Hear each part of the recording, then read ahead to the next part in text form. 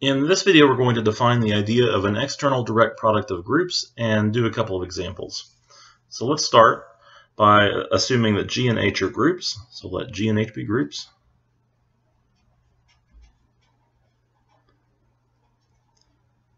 And for now, I'm going to assume that G and H have different operations. Because of the different groups, technically they do have different operations. So let's say G's operation is represented by dot. That's like regular center dot, not the dot that we use for group action.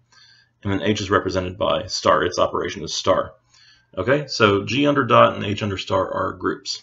So here's how we define the external direct product of G and H. So this is a definition.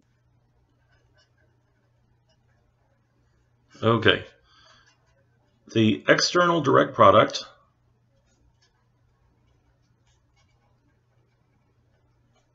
of G and H, so that's what we're defining, and that's going to be written as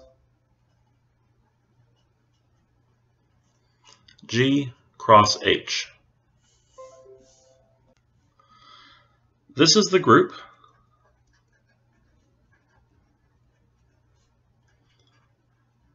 whose set of elements is the Cartesian product G cross H, hence why we use that symbol, the Cartesian product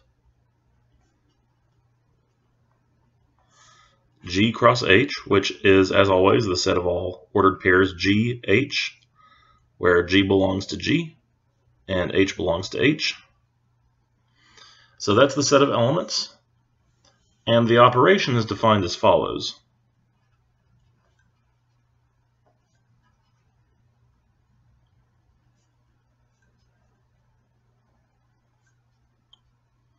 So here's how the operation is defined. If I have two elements of this new group, so two ordered pairs, G1, H1, and then what do I want to use for the group operation here? I think that just to have a different symbol, I'm going to use a dot with a circle around it. Okay, so we'll call that the group operation circle dot. So G1, H1, circle dot, G2, H2. So the way that we multiply any two elements of our Cartesian product is to do the following thing. We just multiply component-wise. So we do G1 dot G2, comma, H1 star H2. And the reason we're doing dot here and star there is because this operation takes place in the group G, which has the operation center dot, and then this operation takes place in the group H, whose operation is called star. So that's how we operate on two elements of the Cartesian product, and this is called the external direct product of G and H. Now, one thing that I should mention is I said that this is a group, but why is it a group? To show that this is a group, and that's definitely something we should do,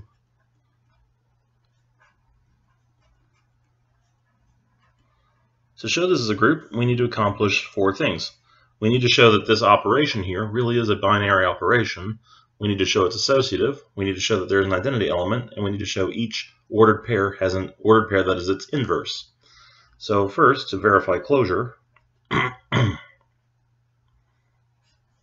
well, if G1 and G2 belong to G, and H1 and H2 belong to H, then we know that G1, H1, circle dot, G2, H2 is equal to G1 times G2, H1 star H2, and this is still in G because we know dot's a binary operation on G, and we know this belongs to H because star is a binary operation on H, so this definitely is an element of G cross H, the Cartesian product.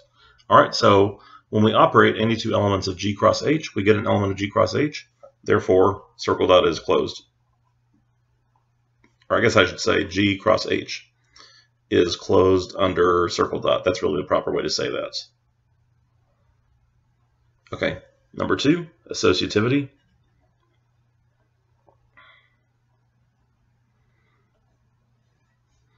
All right, well, let's suppose that I have three elements, G1, G2, G3, belonging to G, and H1, H2, H3 belonging to H.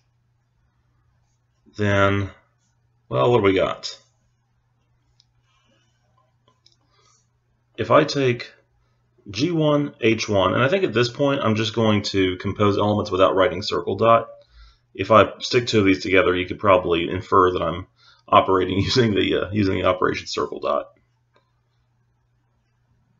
Okay, so the question is this equal to G1H1 times the product G2H2, G3H3?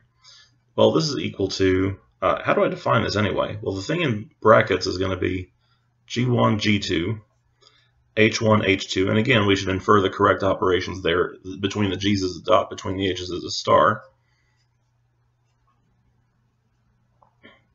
And then I need to compose that result with G3H3. Well, when I do that, I'm going to get, let's see, my first component is here and here. So in my product, I'm going to have G1, G2 multiplied by G3. And in the second component, I'm going to have H1, H2 times H3.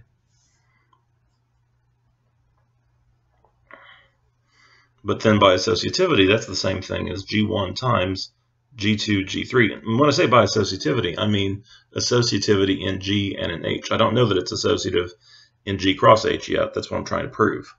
But I know that G and H each have an associative operation. And then that's going to be equivalent to, and I'm gonna just skip a step here because I think you can see how this is going to develop after this, but you could probably work out the remaining step yourself.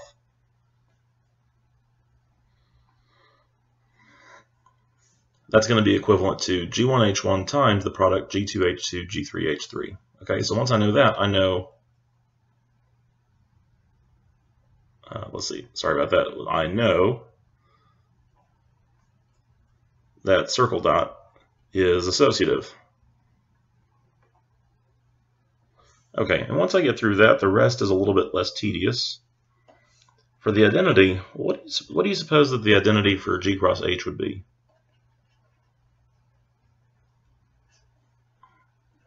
I claim the ordered pair identity for G, identity for H is an identity for G cross H.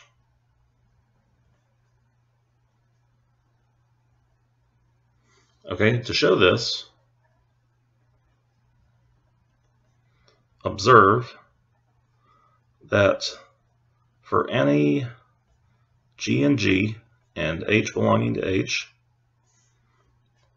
1G, 1H times G comma H, well, that's just going to be 1G times G, and identity for H times H, and that's equal to G comma H, because 1G and 1H represent identities for G and H respectively.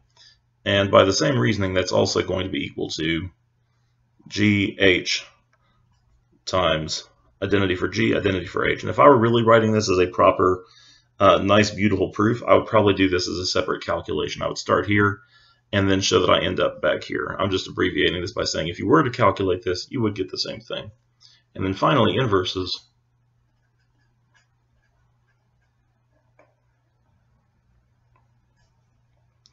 Let's suppose G is in G and H belongs to H. I claim that G inverse, H inverse, notice the order there. The order doesn't switch around or anything. This is an inverse for GH. Okay, why is that? Well, I know that GH times G inverse H inverse, if I just multiply component-wise like I'm used to, I get GG inverse, HH inverse, and that is equal to 1G, 1H, which is the identity for G cross H. We showed that previously. And if I do the same thing the other way around, I get G inverse G, H inverse H, and then once I have that, I know that I have the identity again. So again, I'm just using the inverse property for G and for H and sort of jamming those together. Okay, so I know that my G cross H has closure, it has associativity, it has an identity element, and each element has an inverse. Therefore, I can finally say, therefore, G cross H is a group under circle dot. Hooray. Okay, this video is already clocking in at about 10 minutes, so I'm going to stop there and do a couple of examples in the next video.